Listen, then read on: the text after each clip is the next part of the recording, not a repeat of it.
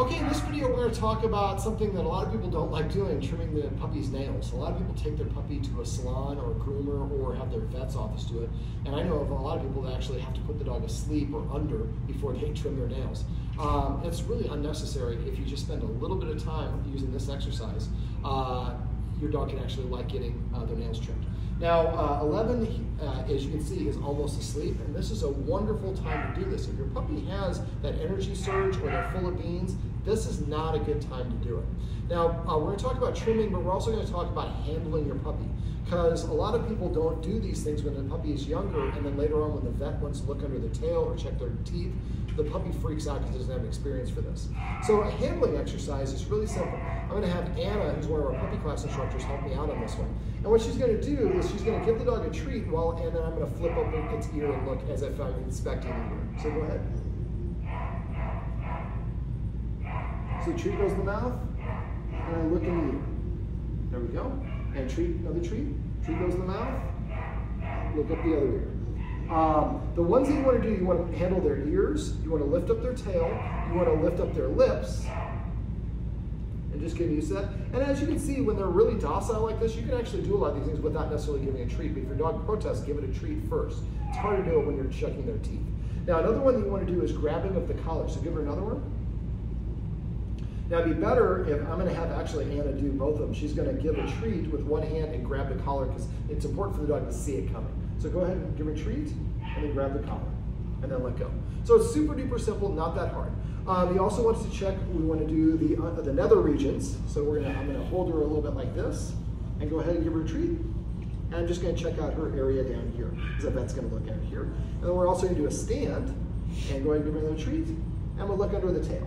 And again, we just want the puppy to get used to this sort of handling. You want to do these exercises, I would kind of alternate, make yourself a little bit of a schedule. On day one, you do the ears. So just give her a treat and then look up this ear and hold it for a second or two, because your vet's not just going to be like this. Your vet's going to be like this, looking at it. And so if the dog is protesting, you give it an extra treat or two. And after a while, your puppy's like, oh, the humans are weird, they like handling me in certain ways.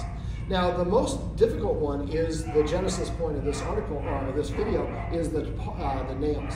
Now, the nails you want to get on this right away. The pink part of the nail will grow out, and if you cut into it, it will hurt the puppy. It will make them not want to get their nails trimmed in the future, and it will actually, and it will bleed. And we don't want to do any of those three things. Now, 11 here is a light-coated dog. Light-coated dogs, you can see their nails are translucent and you can see through them. I have a Dalmatian. If they have a black spot here, the nail will be black and you will not be able to see into it. Now you can use a trimmer. These are nail trimmers.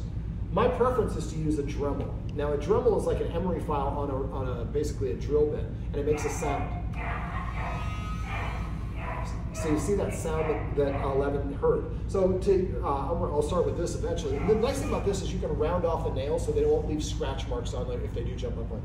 So what we're going to do is a similar sort of situation. Anna's going to give a treat. So I turn the Dremel on while the treat went in the mouth, and I turn it off before the treat was dissolved. So the dog only hears the Dremel going when the treat's in the mouth. Let's do one more.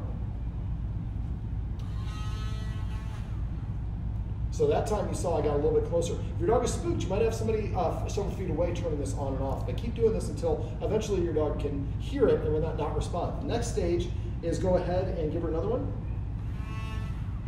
I'm having her get the vibrations of it. So I just put it on here. And you can see she's comfortable with it. So we're going step by step. Now this is a Dremel. I got this from Dremel.com. I've gotten several of these. This is the best one to get because, well, that I found because you can recharge the battery. Otherwise, you'll go through batteries like crazy if you put standard batteries in. All right, now to do the handling exercise, what we're going to do is Anna's going to go ahead and give a treat. And I'm going to hold up the paw. There we go. She's going to give another treat. This time I'm going to hold up the digit. Now she's pretty comfortable about it, so I'm going to go ahead and try to do a little bit of trimming.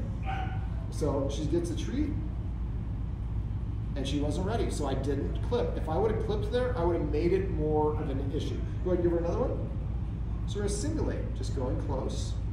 So this motion, there you go. Now I'm holding it here. Just a little bit off.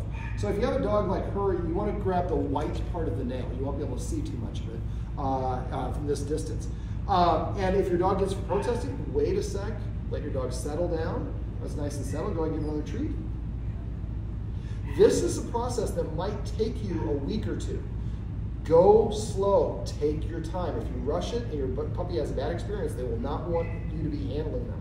Now what you want to do after that is, go ahead and give her another one. That was too much. Go ahead and give her another one. So I'm just touching without being off, and you hear that. Even though it wasn't on, she protested a little bit. Now, I don't want you to run away, and if your dog normally wants to run away, you would allow them. I'm not doing that right now because I don't want to run out of the shop. But if your dog does want to run away, make sure you don't restrain like I'm doing here. I'm doing it here because I'm not doing anything wrong. But if your dog feels like it needs to run, you can restrain it, you'll make more problems. So if your dog really protests, you might just do one nail. And then pet your puppy, let her lick you a little bit, give her some love and attention, get her distracted, and then come back and do another one. And you might have to spend a week of just doing this and holding up the nail.